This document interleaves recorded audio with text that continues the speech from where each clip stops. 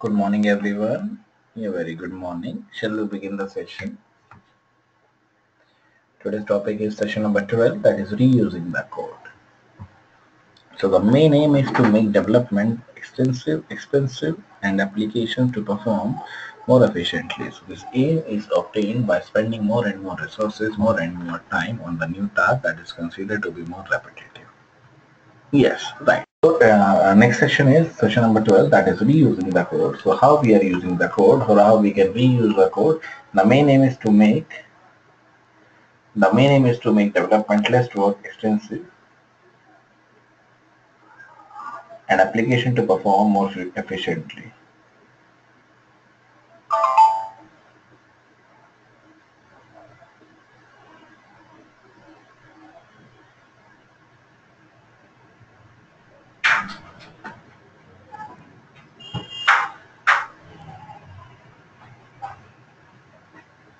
So whatsoever the data that is available, whatsoever the mail that is used, the topic of this session is reusing the code. The main aim is to guess which part is used, which part is available more fruitful than any other part.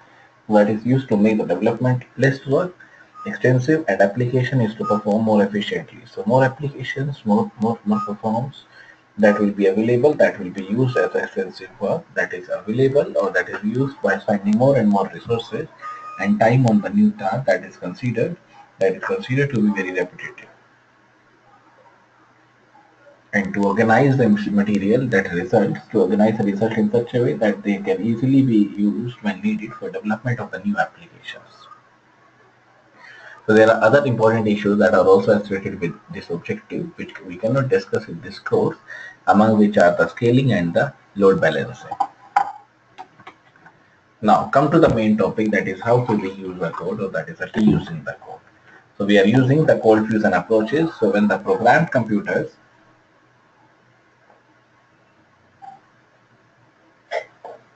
emerged in the 1940s, it was soon recognized that a large proportion of the development time was in fact used for reinventing and recoding the programs already prepared. So whatsoever the program, whatsoever the code we are using out, that is already prepared, but unfortunately not always taken well care of and made available or distributed. So programs and the routine libraries therefore becomes established and systemized, published and distributed. And about 20 years later, the object-oriented took off, basically, not the takes off. And the class libraries were discussed. Class library was developed and assembled with extended possibilities for reuse. So this reuse or the reinventing, recoding the programs already been prepared, has been used, has been developed, made available or distributed. So this library been established, been systemized, been published and being distributed. These object-oriented programming took off and class library was developed and assembled with extended possibilities for reuse. Next is the Cold Fusion MX, that includes a battery of approaches for facilitating systematic reuse of the codes, including the CF include tags, including the custom tags, including the user-defined functions, including the CFX tags using the components. So these components are also in part are likely to be used in the CFI include. The tags is also available in the above, and probably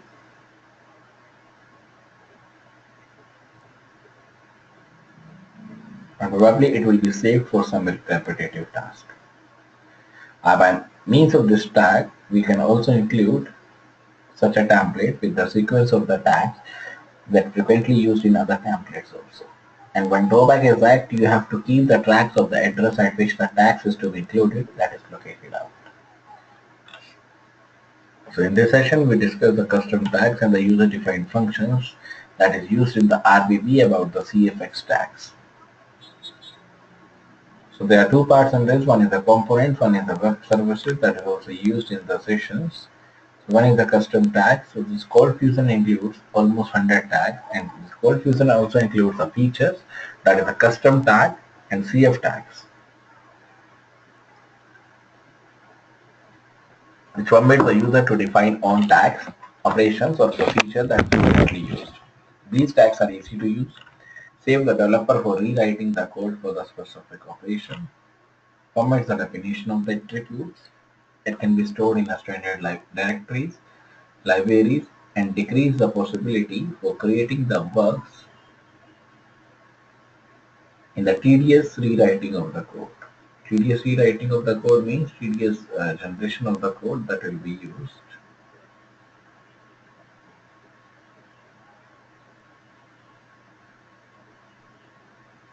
So that is available within the possibility for creating the bugs, for creating the rewriting of the code.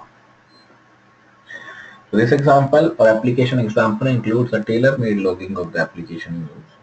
And when we evaluate the web application, that also requires observations and the data. And one type of data is log data, reflecting the user's movement from one template to another during a visit to the website and possibly for a sequence of the visits.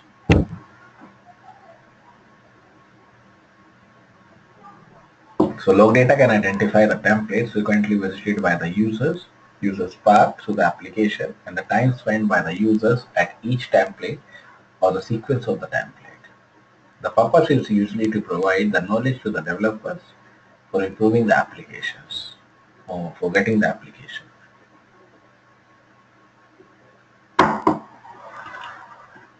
Now let us consider the following scenario. So imagine that the milestone that can be identified in an application. So at each milestone, a log recording can be embedded. So there is a recorded passing of the each milestone, that will be data of the data required, type required. So what should be the data type that is required, that is the milestone used. So there are at least 4 useful facts for any log records.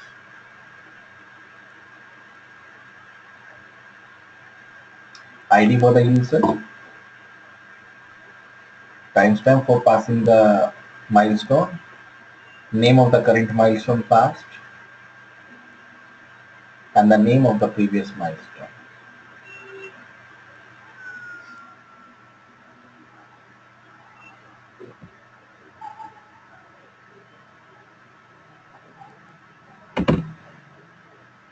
So these are the current scenarios that will be used as a milestone as a data.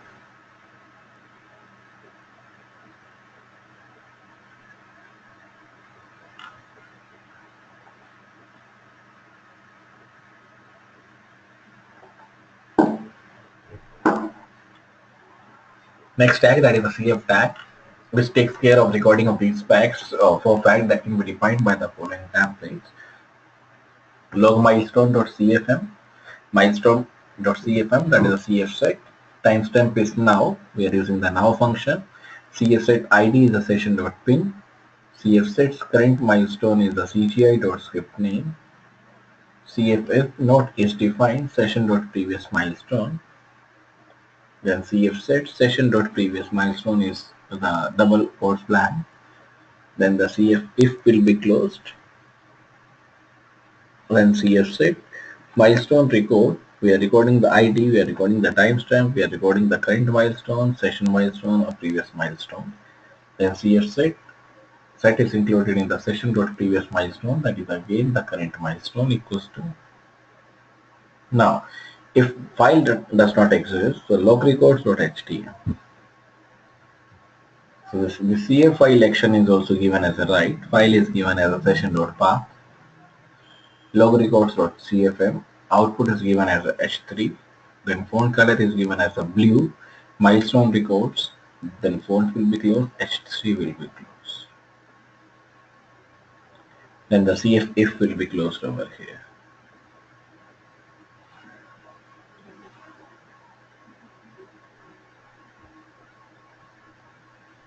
So CF file action, that is append.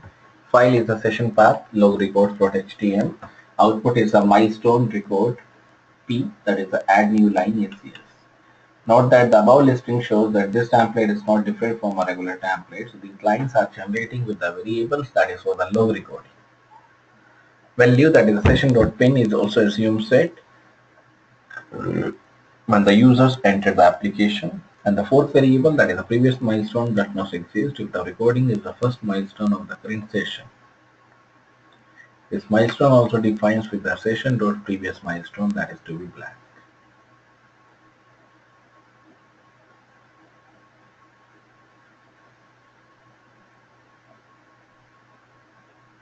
So that is different. That is the we can say the argument list that is used with a regular template.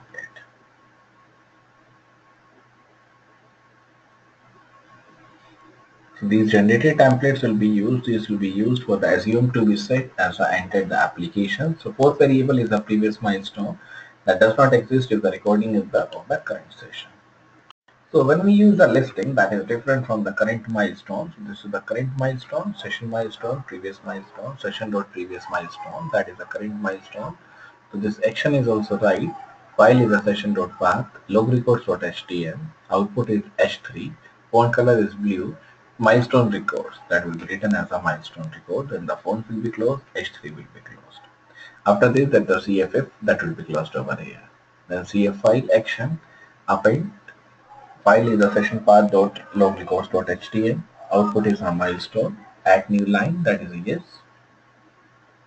And note that the above listing shows that this template is not different from a regular template that is used for generating three of the four variables that wanted for the log recording. And this is also presumed. This is also make that sure that these assumed target will be used as a set when the users enter the application. So whatsoever the fourth application that is used that does not exist, that does not use for the milestone of the current session.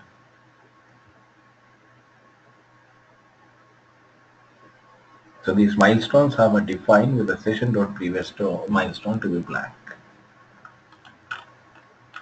So line 8 also composed with a list that is known as the milestone record. So these lines test the existence of the file if these files exist or not. So we are using the log records.cfm.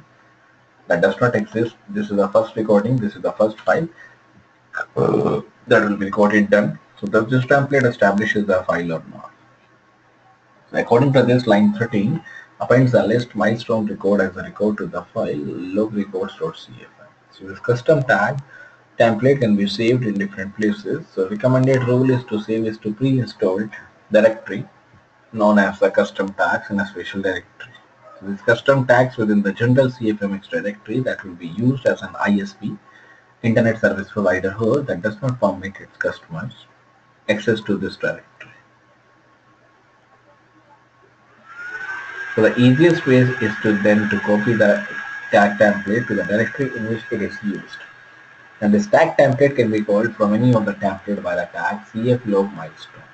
The cflog milestone have a number of the property, possible uses as well as the restrictions. Only the most elementary aspects were discussed is to study the chapter that is used to for the gaining the we can say the for the establishment that will be available within the file that will be available within the data. So whatsoever the file, whatsoever the data that is used as a part of the CF milestone.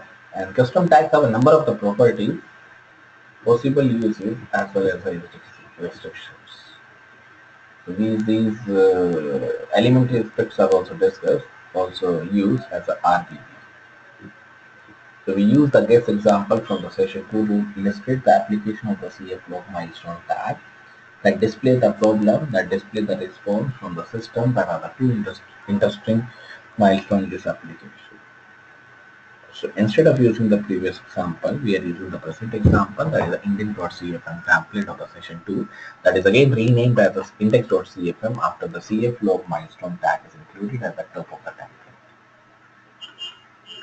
So this is the index.cfm, CF session.pin, pin is given as a 4-digit number, then CF log milestone, CF set, temp is a randomized, second now, CF set, session is a target, random range 50, 100, H2, font color is red, guest font H2, form action is the response.cfm.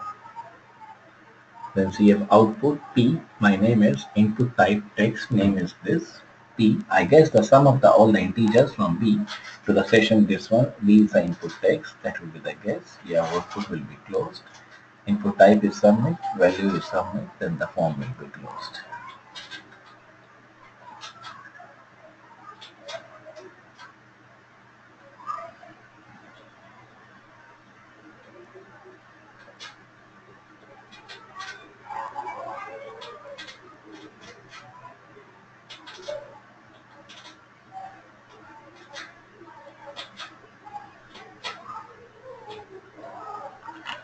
So these lines will be used as a session.pin that is given the response.cfm template. Now the last part over here is the index.cfm that have a log file that have a CF set session pin that contains the 4 digits and the log milestone that contains the randomize function. Second, now, so session.target random range 50, 100. Font color is given as a red. Guess font will be closed. H2 will be closed, and the action is given as a response underscore to CFM. So whatsoever the data, whatsoever the file we are taking up, that will be available with the form. Then the CF output. Output contains the B paragraph tag. My name is. Then there is a text field that have a name. Have a name. So P paragraph, I guess some everything that is printed out. Then CF output will be closed. We are creating the new button in the next P paragraph and the form will be closed. These are assigned some values for the session.pin. This is the response.cfm, CF live log milestone, CF set, sum is 0. Then CF loop, index is the count from 1 to the session target. So whatsoever the session target, whatsoever the file that is required, that is used as the that starts from the 1 to the session target. Then CF set, sum is the sum plus count. Looping will be closed. If will be open now. If the sum is equals to the guess, so whatever the sum, whatever the output after addition, that is equals to the guess what we guess. So CF output H3 will be the font color, blue, name, your guess was correct. And the font will be closed. CF output will be closed and the CF text. That contains the H3 with the font color red. Whatever the message for example is given, sorry, the sum is this and the font is this. And the CF output will be closed, CF if will be closed. To make the example incomplete, a menu is needed out that is used with the index.cfm. So this contains two parts basically. One is the response.cfm, one is the index.cfm. Yes, right. Next part is response.cfm that contains the CF set. Sum is 0 that initialize with the 0. Loop starts with the index has a value count. Then it goes from the 1 to the session.target. Session.target contains the maximum limit, we can say the loop where it terminates. Then CF set, sum is given as a sum plus count. Looping will be closed. CFF, sum is equals to the guess. Then CF output, H3 with the font color blue. Name, your guess was correct. Font will be closed. H3 will be closed.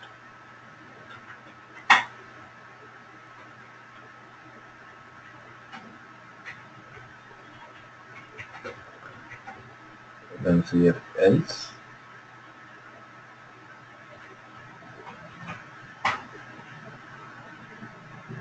That also have a name. Your guess was correct and have a font color. Output H3. Font color is red. Your name is not mentioned with the font tab. Output CF output tags will be closed and the CFF will be closed. Why CFF? Because we have opened the CFF and we have to close the CFF over here. That contains the response.cfm, that contains the sum B. Then CF output will be closed over here with the CFF. This contains two parts. This contains the addition that will be also satisfied. That contains the value that also used whenever it is occupied, whenever it is used in the font color, in the font size. CF output, CFF, H3, font color is given as a red. So that's all for today's session. And if there is any clarification, any doubts, you can ask the doubts. In the next class, we will move to the next part